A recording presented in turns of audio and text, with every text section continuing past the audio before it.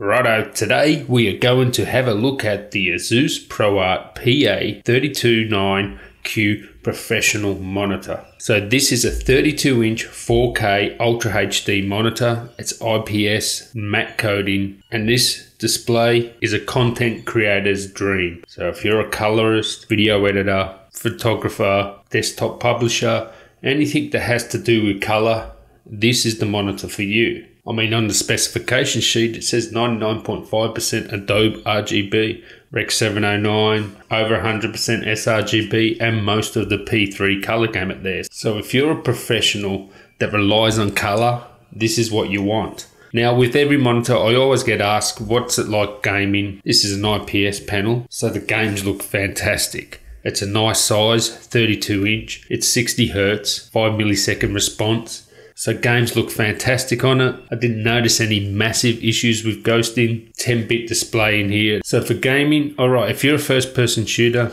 you might want something with a faster response time, whatever. Now, ASUS have plenty of ROG monitors for you. But still, when I played games on here, it was a fantastic experience.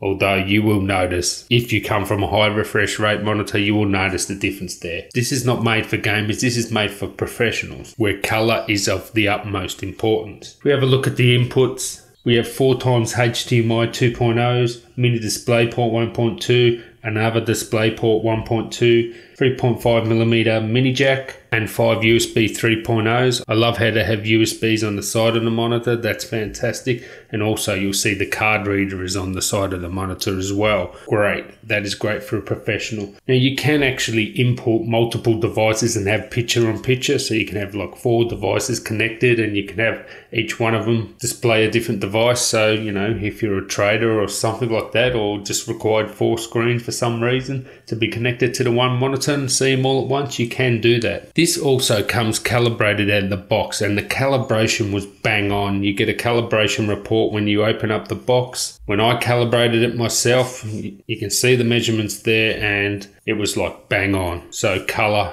is fantastic, and you also have the ProArt Calibration Software technology where you can basically change between the different modes, Adobe RGB, sRGB, Rec 709, P3, etc. And you can also use that 14-bit LUT there. So this is geared for professionals. It has the professional calibration tools in it. I suspect a lot of people won't even use that. They'll probably calibrate it themselves, but it works with the software as well. So for what this is built for, the professional that uses color on a daily basis, as I said, it is absolutely fantastic. That matte screen is great, and you'll also be able to put it in the exact position you want. It has tilt, it has swivel, it has pivot, it has a VESA mount as well, height adjustment, and flicker-free technology. And I can say without a doubt that this matte coating it has on, it is fantastic. You don't get any glare and you see the true color without any hindrance. So being a 4K monitor, everything is pin sharp as you would expect. Don't expect a super contrasty look that, say, a gloss panel has that's not 100% accurate, where they add too much contrast and too much color. You're not going to get that with this monitor. This is just all about accuracy, and it looks fantastic because I do like things color accurate. Now looking at the overall design and build quality, you can see it has thin bezels, so you could put a couple next to each other and you'll see, because the bezels are so thin, it'll look pretty much seamless when monitors are joined together there. You have a nice sturdy stand there. It's thin. It actually looks stylish, and you got to remember that in studios we'll be using this, so they don't want no ugly behemoth in their